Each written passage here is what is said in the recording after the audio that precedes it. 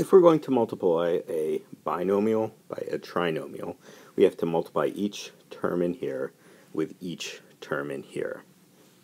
My first three are going to be x times x squared is x cubed. Then it's going to be minus 4x squared.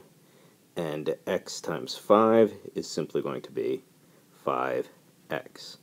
Now I have to multiply the 3 by everything in the trinomial. 3 times x squared is 3x squared. Then we have minus 12x. And finally, 3 times 5 is plus 15.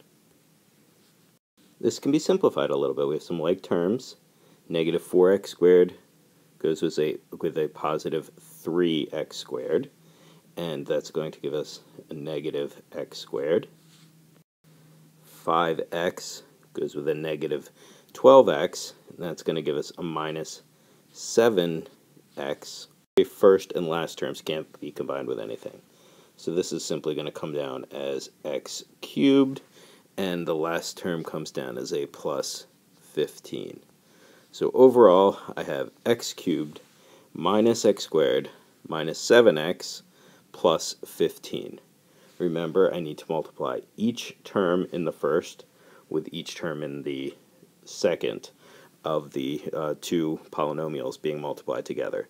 Kind of like foiling, except I don't exactly have that acronym because there's not just one inner or outer, there's also a middle term to deal with in the second one.